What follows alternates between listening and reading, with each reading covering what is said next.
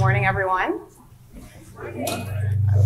My name is Cambria Allen Ratzloff. I am Corporate Governance Director for the $61 billion UAW Retiree Medical Benefits Trust.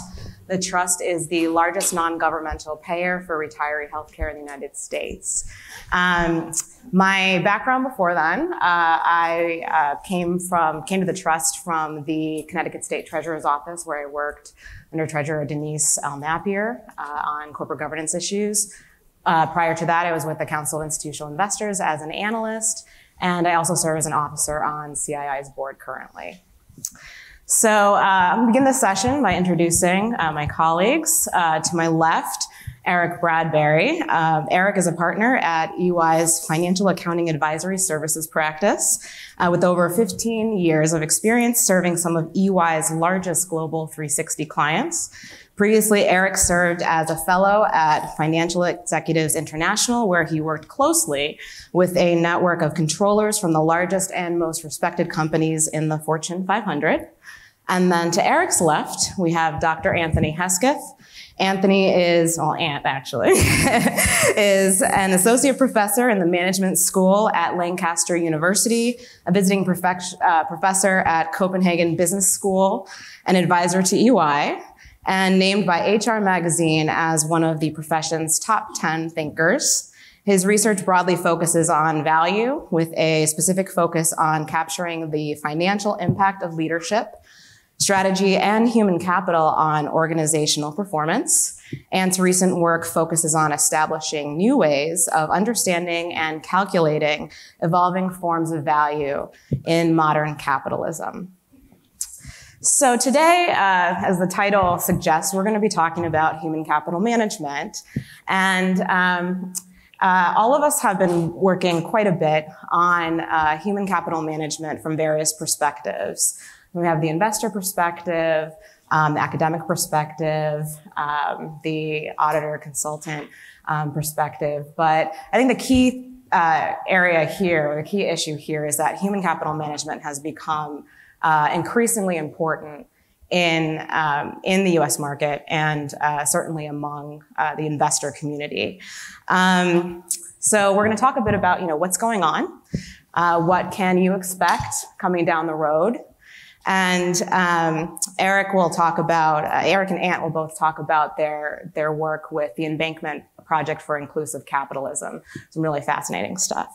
So in addition to my day job, I am chair of the Human Capital Management Coalition. The coalition is a group of 26 large institutional investors, a global group representing over $3.4 trillion in assets that came together around 2013 out of concern that human capital management really hadn't been given the attention it really deserved from the investor community. There'd been a lot of work going on human capital management before then, but the investor voice was, really the one that was missing. I should also point out that CalPERS was a founding member of the HCMC in 2013, and CalPERS has been a huge asset to the group since 2016. As investors, we view human capital as a key production input and an asset that really should be invested and maximized versus a cost to be minimized. And our concern was that it was viewed more as the latter than the former. And also, part of that is because we really didn't have that much information as investors. If you're not asking for it, you're not getting it. And human capital had become a bit of a black box. So our goal was kind of to change that. So in our first phase of work, we engaged a group of retail companies. We chose those companies because there are a large number of frontline customer-facing employees. And I think there was sort of a view that, they're almost like, interchangeable. And we really didn't think that was right. In our conversations, we realized, we talked to about 7 companies. There's a pretty big range in how companies were viewing human capital management. The first company we talked to was Costco, which has a huge reputation for being just absolutely great at creating value for investors while also developing their talent. And I think there were a few key things that they were doing. First of all, human capital their people were first and foremost. And even though everyone says that people are their greatest asset, they were really putting a push behind this. That was part of their DNA. Employees had a lot more agency than I think they typically do in a lot of other retail companies. There was a lot of communication. It was part of the culture of the organization. Some of the other companies we talked to wasn't necessarily that they weren't thinking about human capital, but since investors hadn't asked about it, we got, kind of, I'd say, response from, what are you talking about? Why are you asking us? We really hadn't viewed it this way. Don't worry, if we're raising wages, we're saving money for you, or we can afford it, versus thinking about human capital as really a way to drive value of the firm. So after that, we realized, as I mentioned, it was a bit of a black box. So investors hadn't been asking for this information. I think maybe it's time that we do. So in 2016, we started preparing a petition for rulemaking to the U.S. Securities and Exchange Commission, which we filed in 2017, July 2017. And the petition asked the SEC to start rulemaking on developing metrics on human capital. Prior to then and currently, really the only information that we have that's compulsory from U.S. Public firms is the number of employees. That doesn't really tell us much about how well companies are managing this resource. So we were, our goal was to really make a strong investor argument. One thing I should state, we don't view this as a kind of an ESG issue. It's a fundamental issue to the firm. We're talking about, a key input. So we argued, listen, we can't evaluate company's business, their risks, their prospects without this information. With this information, we can make better capital allocation decisions, better direct capital to its highest value use that is efficient for both us and for the market. Efficiency for us as well in collecting information. Currently, if you're looking for human capital related information, if it's available, you might be looking at a CSR report, you might be looking through websites. Sometimes, if you're Intel, they report their turnover in their 10K now, that's great. But it's usually kind of you're doing a treasure hunt, and that's not great for us either. So standardization also does help with data collection.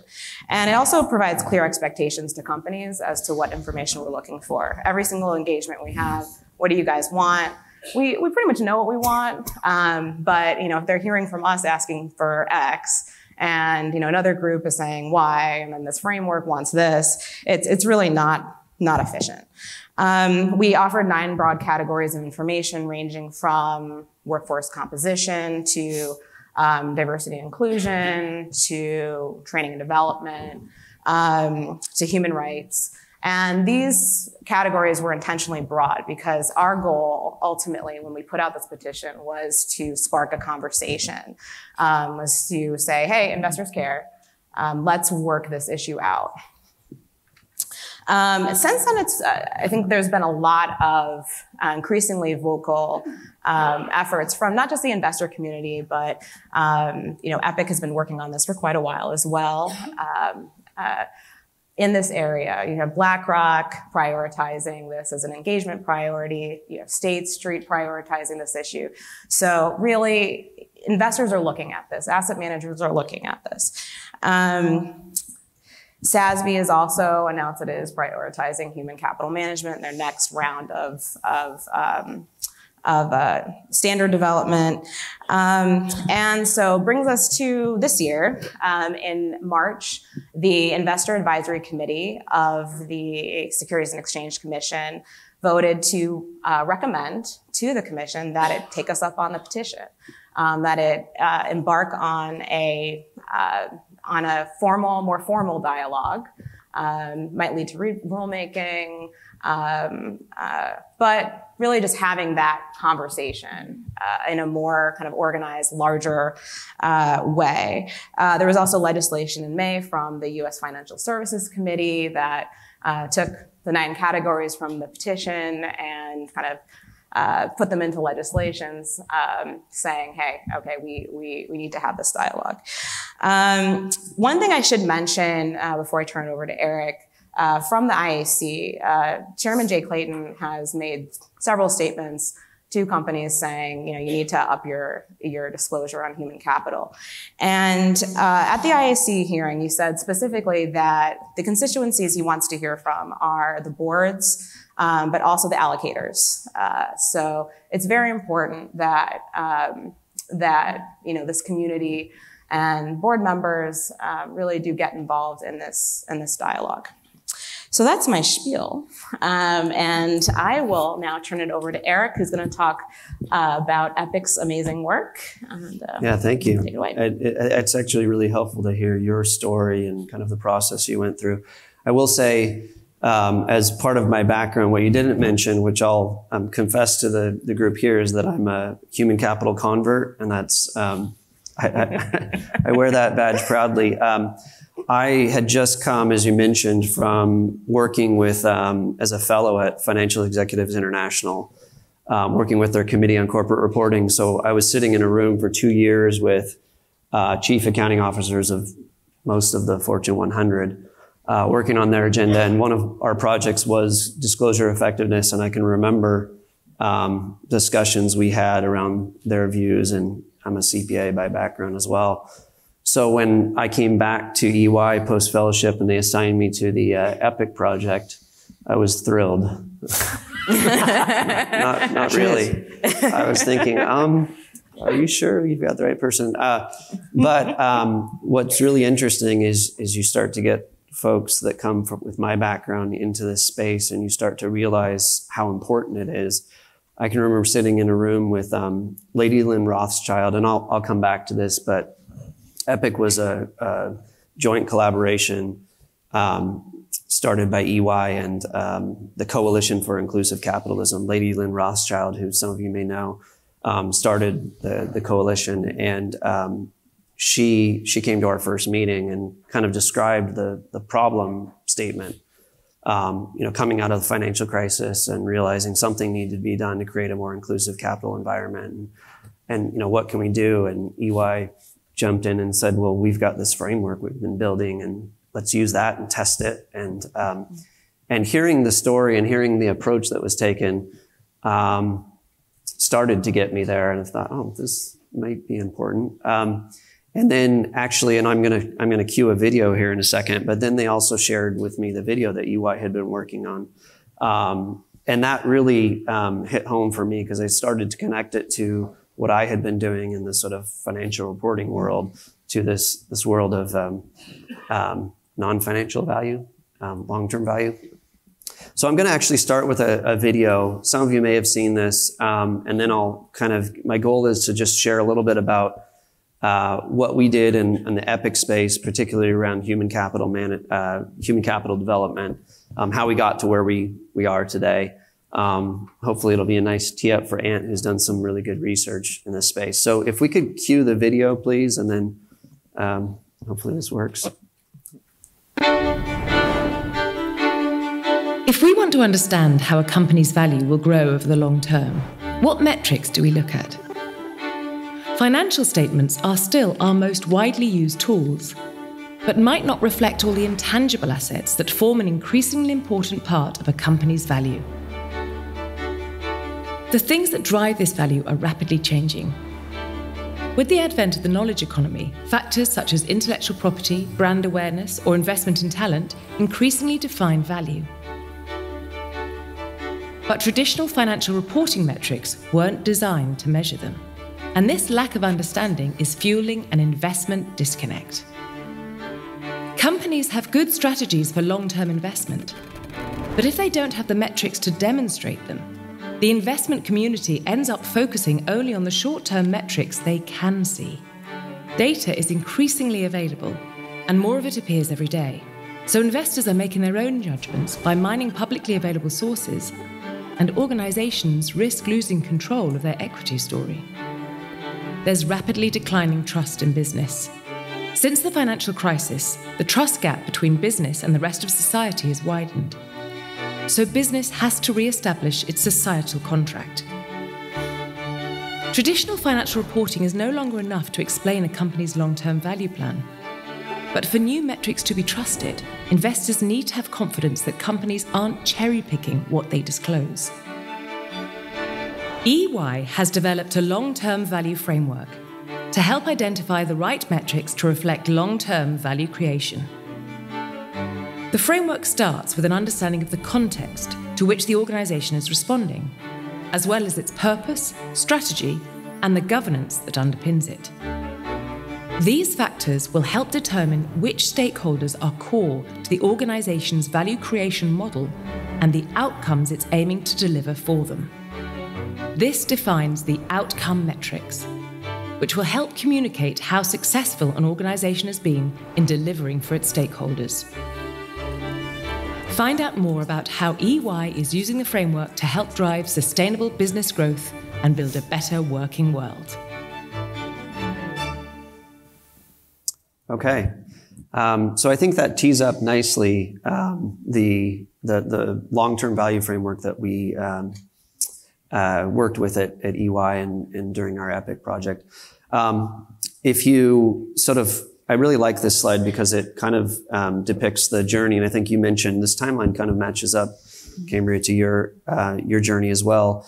But if you go back to 2015, how did we get to where we are today with EPIC? Really started with research EY commissioned with Cambridge University, really looking into what are the new measures of value, what does financial reporting look like in the future. That led to sort of academic roundtables, investor roundtables, business leader insights, and then EY developed a white paper point of view around long-term value. Fast forward a bit to some additional CEO meetings that happened. Our CEO got together with Lady Wren Rothschild, coming out of the financial crisis. What are we going to do?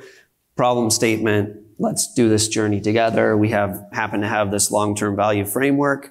Why don't we offer it up, open source it, and use it as a testing ground to help see what we can do in this space. So that was really what kicked off the project, the embankment project. I think that the name was something to do with where they were sitting across the embankment river or something like that. I will say, we didn't know it was going to be EPIC at the end, and we were trying to figure out the name of and it was perfect. So the group, so they gathered up what was really, and I'll come back to this, but what was really important about this project was if we were going to do this, we wanted to make sure that it included investors across the stakeholders across the investment spectrum, all the way from asset creators to asset managers, asset owners, et cetera. So that's really, and the work is ongoing. I guess that's the point here is there's going to be some additional phases, et cetera. For those of you, I don't know how many are familiar with the EPIC report, but we did produce a report that the EPIC sort of metrics launched in November of last year. There was some press around it, et cetera, but that is available. And again, the work is ongoing. So again, the basis for the work that we did was starting with this long-term value framework. Without going into too much detail, what I will say is that this was the framework that allowed us to create the environment to have discussions with asset creators, managers, and owners around how do we hone in on what are the appropriate metrics that we're going to identify in a variety of different spaces. We started off, all of the embankment members started off by doing a diagnostic that helped them identify really what I would say are the edges of this framework, the strategy, the context, the purpose.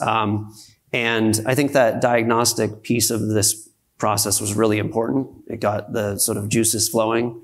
It helped us connect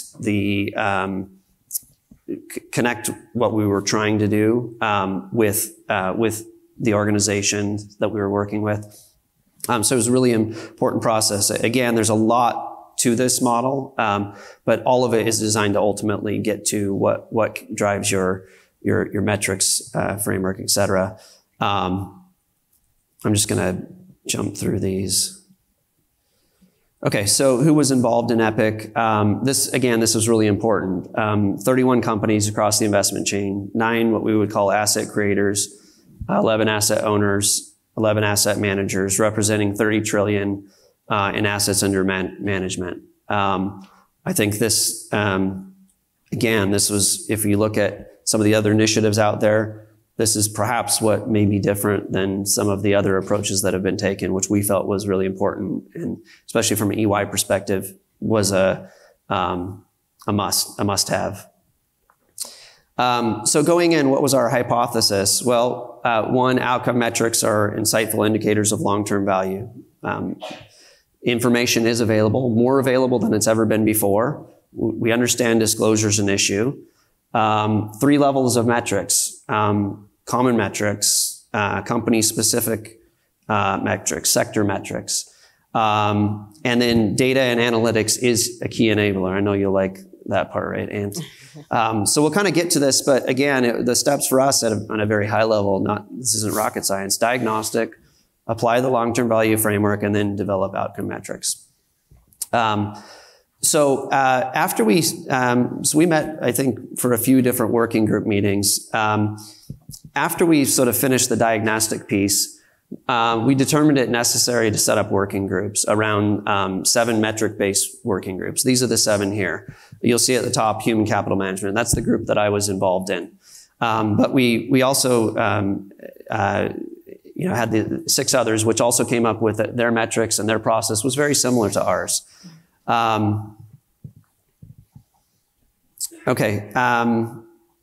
This was another really key piece to our process.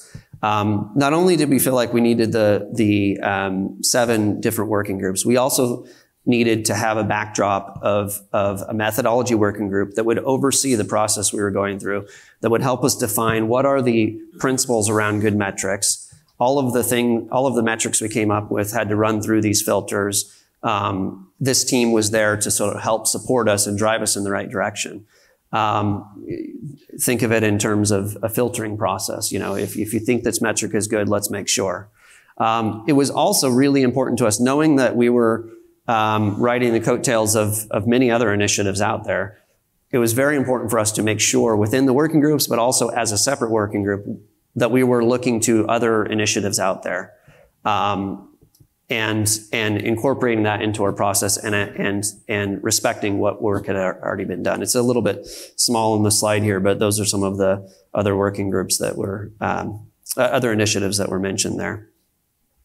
Okay, so within the working groups, and again, I think this was the same process that happened through all the working groups. What was our process? Well, it started with extensive sort of lay of the land research, finding out what was out there, review of academic literature, review of initiatives, existing metrics, et cetera. We then used that to hone our list down, a long list to short list, really. Very simple process, but not very easy to do.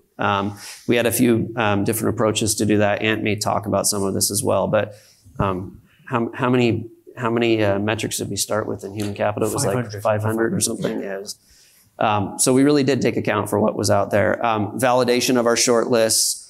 Okay, so this is something that came up during our process. Was not part of the initial initiative set, but came out of our process during our discussions with the investment community and during our working group. The idea around narrative reporting really started to emerge. If I can remember the way one of our asset managers put it, he said, look, the metrics alone are not going to be sufficient. That's all we come up with out of embankment. That's not going to be sufficient. And the visual I have in my mind is an organization needs to put up their strategy, needs to articulate its long-term goal, needs to put up the signposts, which perhaps are the metrics, but along the way they need to narrate that and provide updates for, and so really this idea of the narrative around those metrics is what's really needed and really important. And then recognizing gaps and next steps, that was part of our process as well. Okay, so let me just get to I'm going to tee this up for Ant a bit here, but the Human Capital Working Group. What did we do in our working group? I will say this, this working group started out not as human capital. It started out as employee engagement. And it was soon into the process, and maybe Ant already knew this was where it would head, but I certainly didn't. We realized that the employee engagement wasn't all that meaningful to investors. We were hearing that theme over and over. What was meaningful is how you utilize your human capital, how you, utilization, retention, deployment of your human capital story. That's what was meaningful. Aside from turnover, that was sort of the only thing that really resonated with the investors that we had surveyed during our process. And sort of the need for consistent, comparable way to communicate. So we had some objectives going in. We wanted to make sure we were doing some statistical review, exploring narrative reporting, coming up with principles around good narrative reporting, and then developing a case study around that. So again, we used some academic research, which Ant will sort of talk about in a little more detail. So where did we get to? Ultimately, after our process, which involved a lot of research, a lot of interviews, discussion, we did determine that there were 5 categories of human capital that we wanted to focus on, which you can see up here. They're in our report as well. That was really the most important thing that came from our human capital work. And I think these line up fairly closely to what you came up with. What was our sort of conclusions after all of this, and where are we headed? This isn't rocket science again, but this is very, we felt like this was important. Employees are intangible assets of an organization with real value that doesn't exist on the balance sheet today, largely undisclosed by firms. Utilization, retention, and deployment of those assets, like any asset that you would measure on your balance sheet, is really important, and disclosure is a key differentiator. And the ability for a company to accurately articulate its long-term value story around human capital is incredibly important, and perhaps the bridge that speaks to the investors of tomorrow. And finally, again, organizations should be evaluating, monitoring, and assessing their human capital. So that's where we are today. I didn't mention a lot of the good, really cool research we did in this space because I didn't want to steal some thunder from Ant, but maybe I can turn it over to you with the clicker, the green button. And you've got your presentation, but I know you're going to mention some of the research we did. Okay, it's quite interesting for me because I wasn't aware that it's the first time I've heard your confession that you didn't think you were either into human capital or into pretty much anything in this kind of space. I didn't know I was going to confess until we had to use a big brown stick to keep him out of the office most of the days because he couldn't get enough. I mean, he really, so you were well and truly converted. I think it's quite interesting just listening to the discussion, and I sat in this morning's sessions as well, which were really interesting, and listening to Sally talking about her obsession with regression analyses. I kind of share that same passion, but the challenge that I was given by Epic was that I had to turn this intangible value thing into something that was going to be analytically robust. And of course, Einstein said that, we call things intangible for a reason. We can't count them. So already we had quite what I would say was a vigorous challenge. And we also have the problem with human capital, is that, I often talk to CFOs, particularly associated with Epic, but also elsewhere, that they'll often say, look, I really need HR to talk to me, not in PowerPoint, but in Excel. And the problem is, with HR people, there are only 3 types of HR people. There are those that can count and those that can't. I'll just let that settle. Yeah, okay, right. So, I'm not sure where the asset management industry is on the basis of that joke, but we'll see how we go. Anyway, right.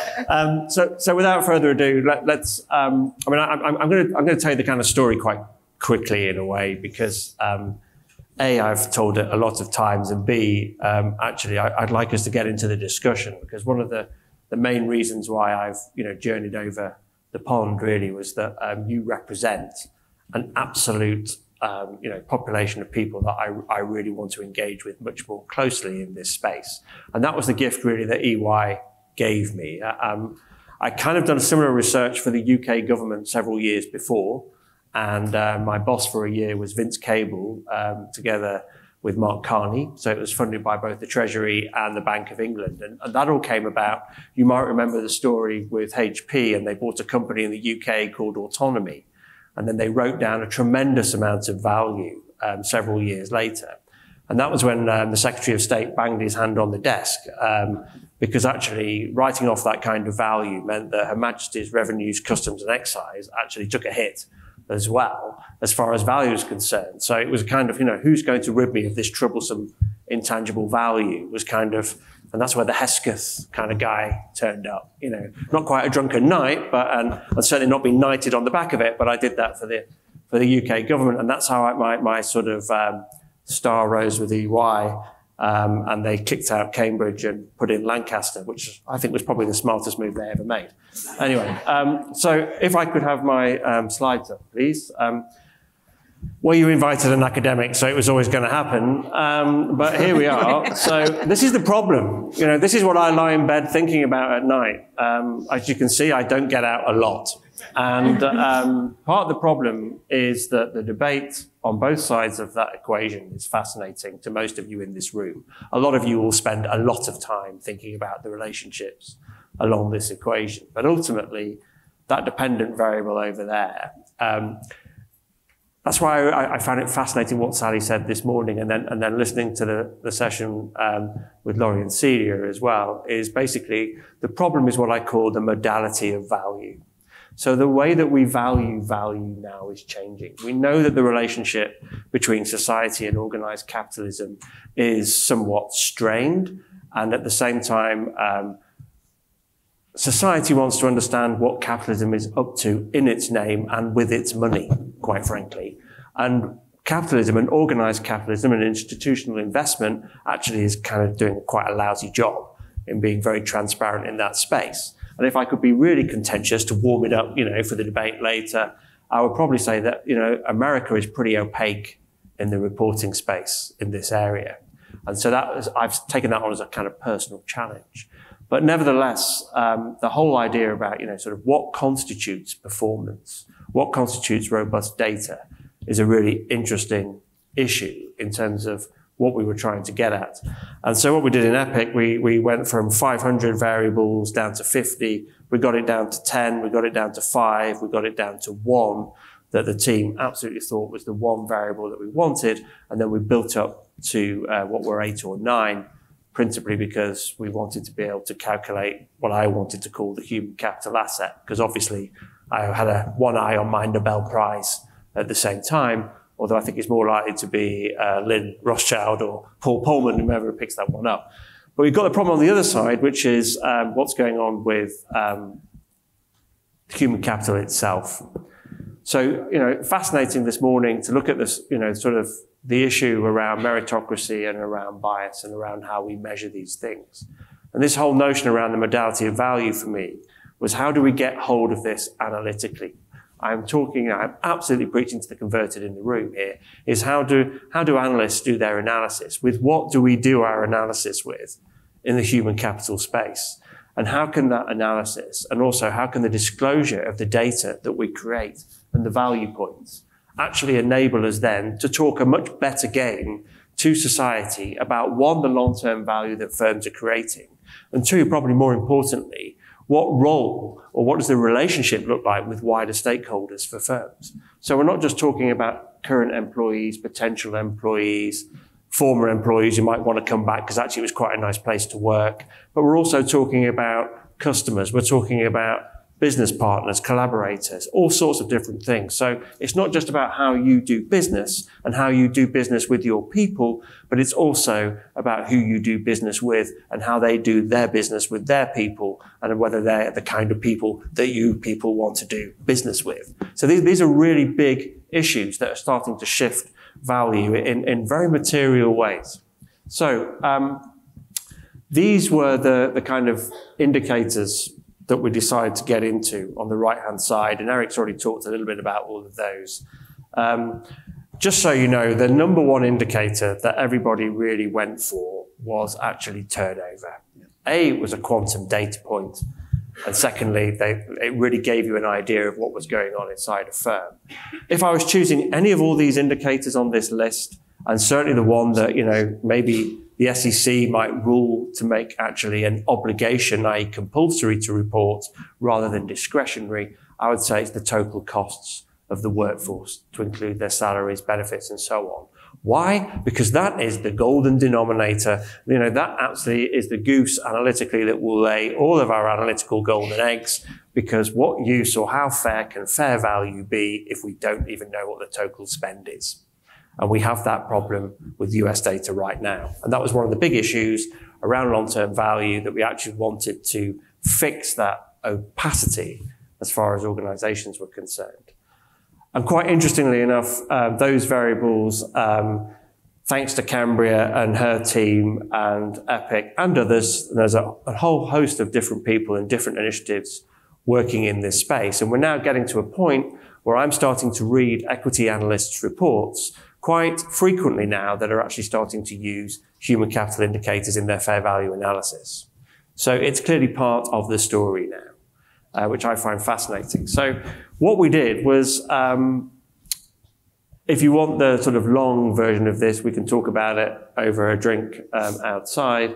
But ultimately what we decided to do was we came up with a human capital reporting index. So in essence, it was how deep and how wide do organizations report in the human capital indicators. So the kinds of indicators we were looking at were workforce costs, turnover, training and development, what we called workforce composition, in which diversity and inclusion and equality issues were all contained inside that. We had an incredibly broad and inclusive church as far as analysis was concerned. And again, I can get into the technicalities of that at a later date. But ultimately, what we did was that we then looked at all of the investor relations publications by firms, so we could actually see what they had to say and what they signed off themselves. And two very quick things on that. The first one, which I think is quite interesting, is that a lot of firms report a lot of data, but they report a lot of data in a lot of places, which makes your job very difficult in just terms of time. The opportunity cost of actually putting that stuff together, where it could actually be drawn together, seemed ludicrous to us. But the story was quite fascinating. So in the UK, on this index, we compared the quartile performance. So those firms in the top quartile who reported more widely and more deeply than other firms in that top quartile there. Somebody mentioned the data this morning. For every pound or dollar, it works, by the way, in either currency, just for the mathematical point. But anyway, so it's not a translation issue. It might be between maths and HR, but that's not the story. Anyway, but the point here is that for every pound that you invest in your people, you're getting a 300% return. Whereas that's a significant difference with those firms that seem to understand or themselves less or a little bit more opaque. Now, I find that data fascinating. That's just 1 year there. It repeats every year, and that linear pattern gets tighter every year as the market in this space matures. So I think that's fascinating. I'll come on to what that might mean later. This is one of my favorite slides here. So in the dark bars, they're the firms in the US that actually report their full workforce costs. It's a tiny percentage, 13% of firms in the US, S&P 500 report their workforce costs. But when you look at those firms, you can see that actually they outperform operationally, whether you want to call it EBIT, EBITDA, net profit margin, and of course the retention ratio there, which of course then is the perfect opposite when you look at the payout ratio. And those firms actually that aren't disclosing in that their human capital and other indicators seem to have a slightly more shareholder focus on them as opposed to a long-term one. Again, I could get into the details behind that data, and I haven't time to do that right now. But that's fascinating. And of course, you get the challenges from the asset management industry. Well, that's all very well. That's your index, Ant. What about our indexes? What about our data points? What about the way we do our analysis? Well, hey, guess what? If you actually want to look at this in terms of means excess returns, the company standard, Okay, I'd like to see less volatility in there, although I know some of you like a bit of volatility thrown in for good measure. But nevertheless, this data is quite interesting. So from my point of view, at the very least, if I was being really, really conservative and I was being a reviewer for, a blind piece of academic reviewing on an academic journal that was put in front of me, I would certainly say that I'm looking at data that enables me to reject the null hypothesis. Human capital is material, ladies and gentlemen. It actually matters. And if the job of directors of a firm is to report on anything material, as far as the performance of the business is concerned, in the UK in 2013, we passed a law that basically said that all firms had to formally state what their level of materiality was for their financial statements. That's normally around about 1.5% to 5% of revenues.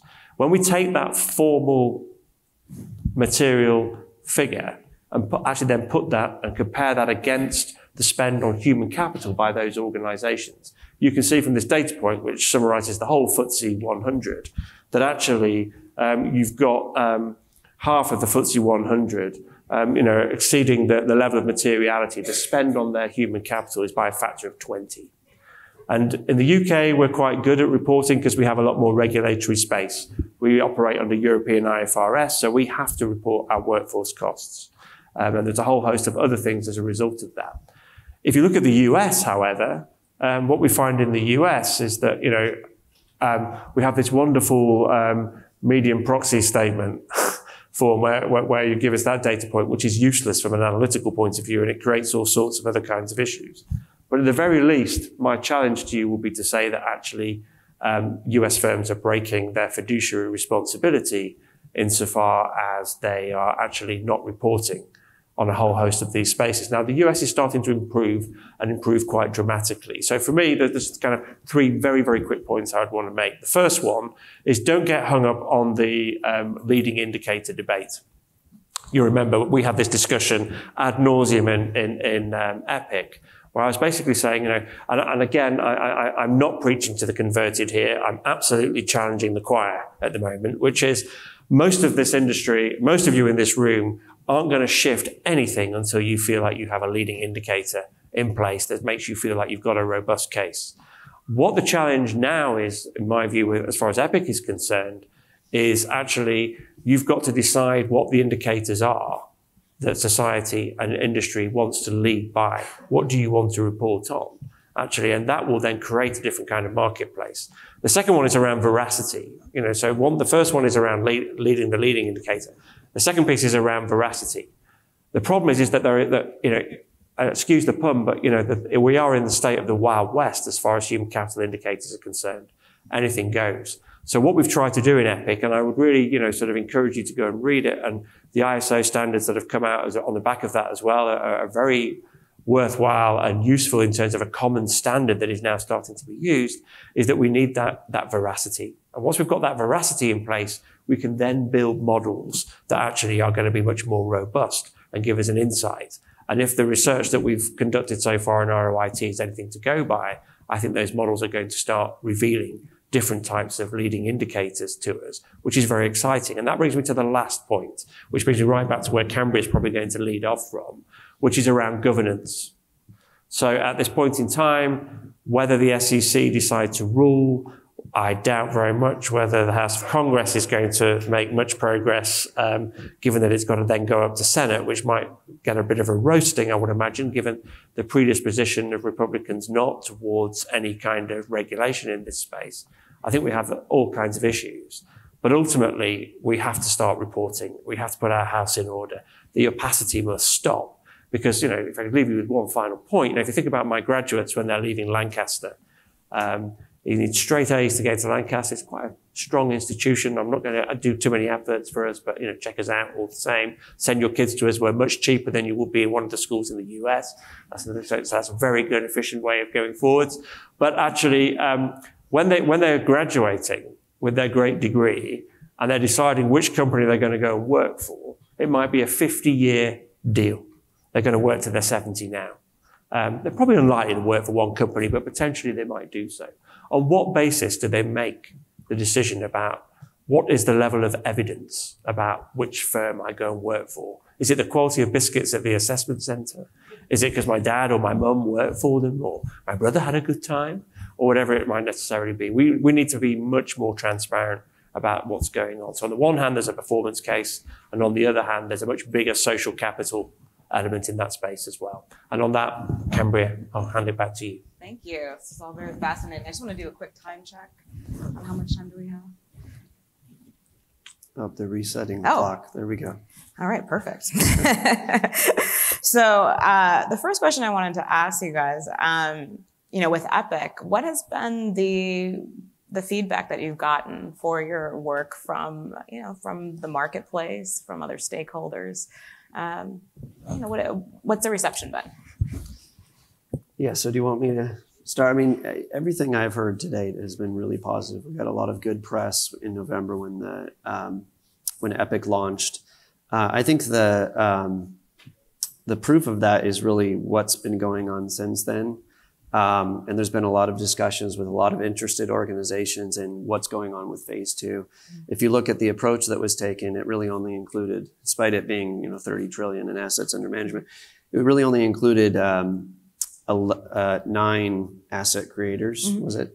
And in a few different sectors. And we've started to see interest from other organizations saying, well, geez, it's no secret J&J was involved. They were the ones that led the human capital working group. Others in their sector are now saying, geez, why weren't we included? And maybe we need to get involved. And so I think that reception has been positive. I think, I don't know, Ant, what you've been involved in discussions with Lady Lynn as well, post Epic, and probably have even more recent insight there. Well, I think long-term value generically has captured people's imaginations. I think people want that stretch over time, that security in some ways. From a human capital point of view, I think it's been really fascinating insofar as I've always been this advocate that, Pacchioli got it wrong half a millennium ago. Pop them on the income statement as a cost, because of course employees were 10 a penny. You actually went out and clubbed people over the head and put them on a ship, and sailed them somewhere, as far as the artisans were concerned. And that was basically an employee. And it didn't get much better a couple of hundred years later, when Adam Smith and others were writing, whether it was in pin factories or in agricultural economics. Again, employees were, people that you could basically, they would dig a furrow, they would build a hay bale or whatever. Again, things are slightly different now. So I don't think it's right to look at human capital as the gasoline that you run through the engine that you source as cheaply as possible. I think it's the engine itself. And actually you need to, if we start looking at human capital as an engine, I think that's the big difference I've seen post-Epic, is that I think if someone had said to me that the SEC would have been contemplating having a roundtable, starting the discussion around what variables need to be reported, whether they need to be compulsory or not. If you said to me that would happen within 5 years of Epic, I would have said probably not. If you said to me that it was happening within 5 months of the publication of Epic, I would have laughed at you, and yet here we are. So there's clearly something going on as far as that's concerned. And I think progress on the Hill is probably, or at least it making the discussion on the Hill, is also a reflection of the zeitgeist that Epic captured. I think the human capital space probably captured more of that because we had quite a robust set of analytics around that space. And we focused on that space principally because we knew it was woolly and we wanted to sort that out. And I think it's really important, and it's also worth mentioning, that the big impact now is that whereas previously there's been, I think one SEC committee member who will remain nameless during the debate came out with this wonderful phrase saying, I do not want the camel's nose to get inside the tent. I don't want this kind of invasion inside organizations around the competitive advantage or whatever it might necessarily be. And yet actually the zeitgeist is very much against that. And you can think of, the firms, you only have to go down the list of the firms that were involved in Epic. $30 trillion under management, sort of the largest investment asset managers in the world involved. And they are basically turning around and saying, which is what the SEC recognized, that we want you now to rule in this space. We actually want this data. We think this data is pertinent and actually material to our financial considerations. So it's high time now that we define this data so we can compare onions with onions. And that's kind of where we're at. Yeah, I'll maybe just add two things. One, I think it was very easy for many of the investors that we were working with to get very excited about some of the research we were doing, which you presented, the ROIT information. And I think there's a general sense, Cambria, that they want to see more in that space. Like we've shown disclosure, correlation with performance. We want to see causation, and how do we get to that? So I think there's that piece. The other piece that's happened is I'm in the consulting business, and this has been a great platform to have discussion. I haven't met a CFO, CEO, executive at an organization that hasn't found this fascinating. They want to talk about this, which I don't know that I could have predicted that before. This wouldn't have been a topic I would have taken into a CFO before, but it's been a great platform for us to engage in discussions. They're all interested in this, and they find the work that we've done fascinating around this space. So those are two additional. No, I would totally. And for the HCMC's experience, we're doing a project right now where we reached out to about 30 large corporations in the US and asked them a set of questions. What's your human capital management strategy? How does that tie in with your business strategy? What metrics are you collecting? What are you doing with that information? How do you use it as feedback to inform your business? And those conversations are getting much better. And I think over that period of time, even in the boardrooms are talking about this a lot more, which is really important. Some companies even have human capital management committees. And also you have the role of the chief HR officer, which, this is a shift from sort of the risk management, make sure we don't get sued today, to really a strategic partner in, within the management team and in the boardroom. So there has been, quite a bit happening very quickly. And that's why these conversations are so important. Because, I think there still is a bit of uncertainty around this, but we can't address that if we're not engaging in this dialogue. So we do have we have about 7.5 minutes. Maybe we can cover compulsory versus voluntary period of time. Probably not, but let's start the conversation, because this is really a key question that's happening. I mean, I think you've heard from Eric and from Ant and many probably other places, we're all recognizing the importance of human capital. I don't think that's really a debate. But the question is, again, how to get there. So from the Human Capital Coalition, HCMC perspective, we've always acknowledged that there are going to be metrics that are universal to companies. These are just descriptive ones. Turnover, I think, is a perfect example, cost of the workforce. But also metrics vary, from one industry to another. We found that from the very beginning when we started talking to retail companies, even, from one company to another, depending on what their strategy is. But I know that we don't all, necessarily agree on that piece. So I'm going to start with Eric, and I'll turn it over to Ant and, jump in. Sure. And I know we're a bit short of time. I'll just share. This is an area where I'm really concerned, I would say. Partly because I lived through the disclosure effectiveness in the sort of chief accounting officer space, et cetera, and saw, what some of the things that happened with some of the SASB initiatives, et cetera. So a couple thoughts here. I think the best thing to do with EPIC right now, or human capital metrics right now, is to let this breathe. And I'm a little worried about it going down the compulsory space. The kind of discussions I'm describing we're having with CFOs and others that are owners of the sort of financial reporting that gets done today, the 10K, the Section 16 officers that are signing off on that. They would shut down a conversation pretty quickly if I were to go in and say, and we're looking to make you, to require you to disclose this information.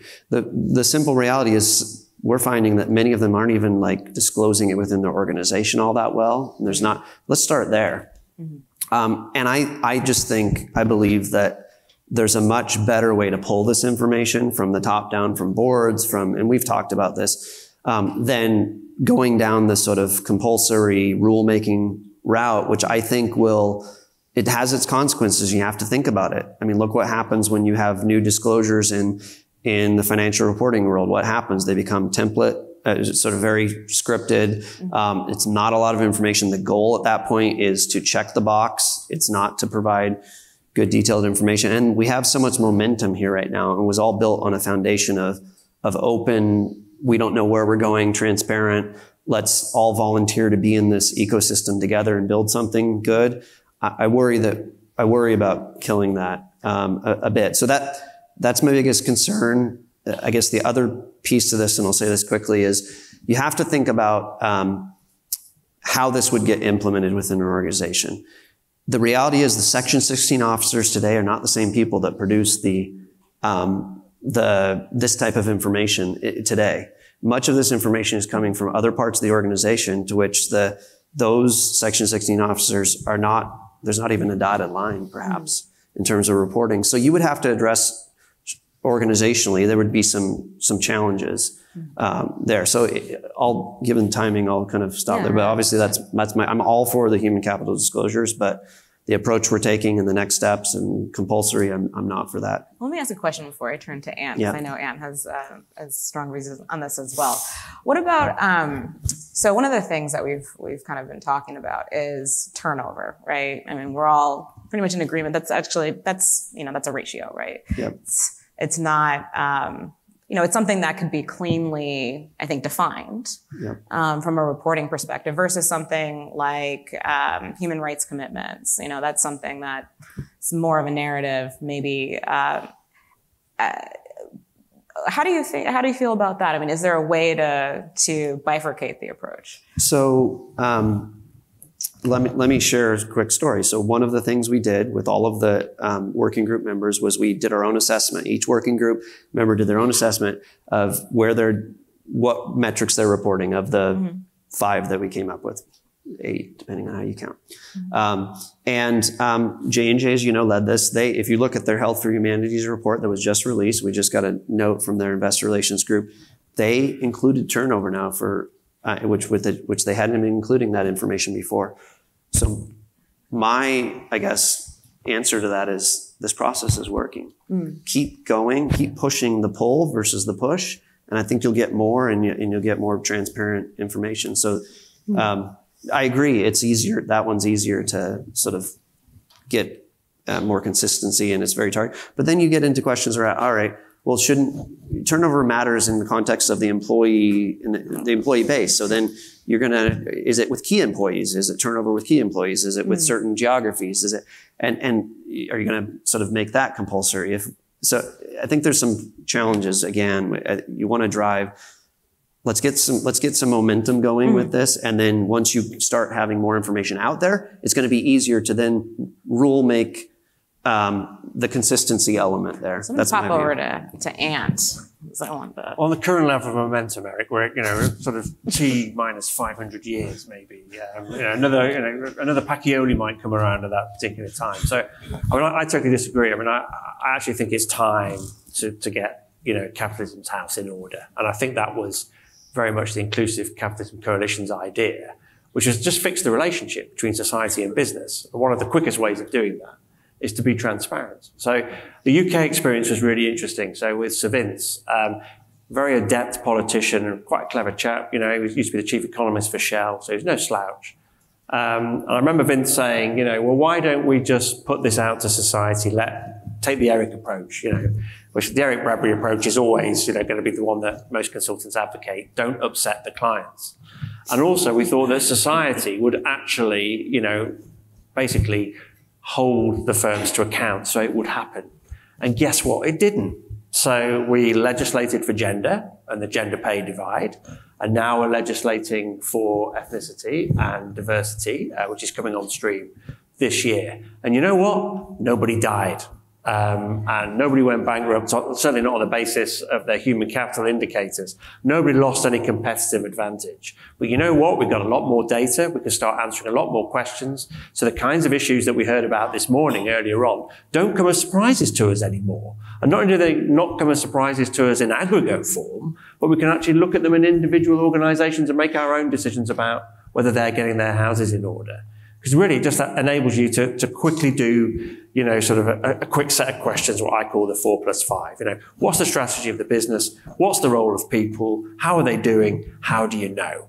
And then you've got the 5 analytical questions, you know, sort of what direction of travel is the performance of your people, you know, moving in, you know, sort of where is most value located and being produced inside your business? Where would I invest? How do you compare against your competitors? You know, and ultimately, it's just looking after your people. You know, how good are we doing at that particular job? And if you're doing well with that, guess what? I imagine that the firm will perform quite well. And just very quickly, the conclusion that we reached with Epic, so this is a bunch of CEOs, CFOs, chief operating officers. Eric was even there too, and I think you kind of agreed with us as well. You know, we're the kind of Laura Notti of Epic. I think we're going to sell ourselves at some stage. Anyway, and what the kind of conclusion we reached was that these firms that seemed to be reporting more about what was going on within their own organizations, not just in the human capital space, but elsewhere, they had what I call quantum clarity.